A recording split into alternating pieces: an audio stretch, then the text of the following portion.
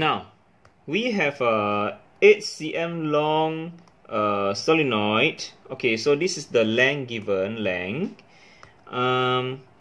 With air core. Oh, so this one doesn't have iron core. Yeah, so it does not have a soft iron core. So we use the formula with only mu naught. Okay, only mu naught. And then consists of 100 turns and diameter 1.2 cm. So this solenoid diameter given, turns given. So this is the turns is the big end, and diameter is the D. Okay, centimeter is need to change to SI unit, and the current flows in it is 0.77 ampere. So this is the I, big I. Determine the self-inductance. So this is the big L, us to find, self-inductance, and then the energy stored in the coil. So this is the U, big U, energy stored in the coil, and mu naught is this one. Okay, so this is the questions. That's for self-inductance and the energy stored.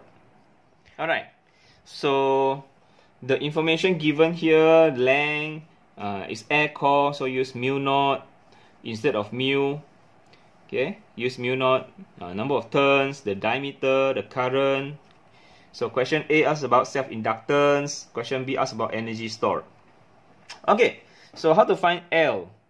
Okay, so yeah. Okay, first given diameter, okay, number of turns L. So the formula you can use is L equal to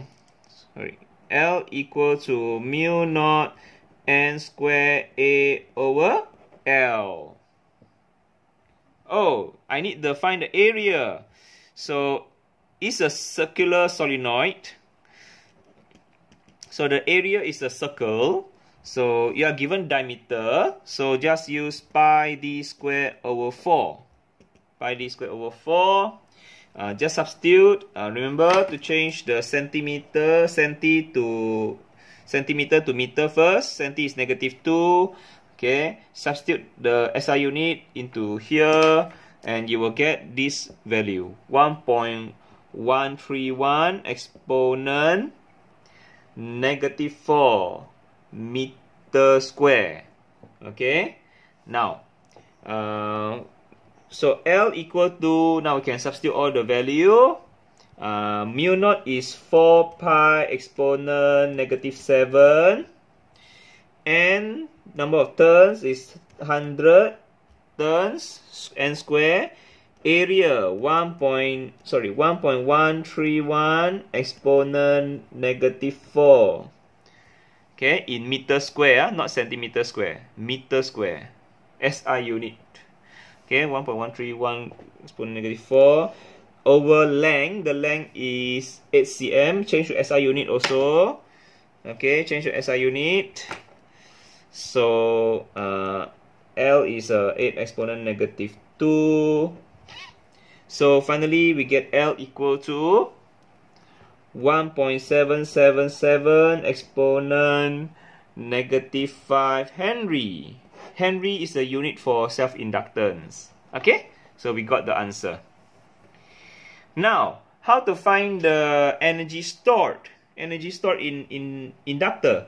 So formula is half Li square. It's almost similar. This is the inductor. So if energy stored in capacitor is half CV square. You see? It's very similar. If inductor is half Li square, if in capacitor is half CV square. Okay? Voltage, current. Okay. So now, we already have the L here. So just substitute inside. Just substitute inside. The current also given 0.77 then square. Okay. So finally the answer we will get is 5.27 exponent -6 joule. So that's the energy stored in the inductor.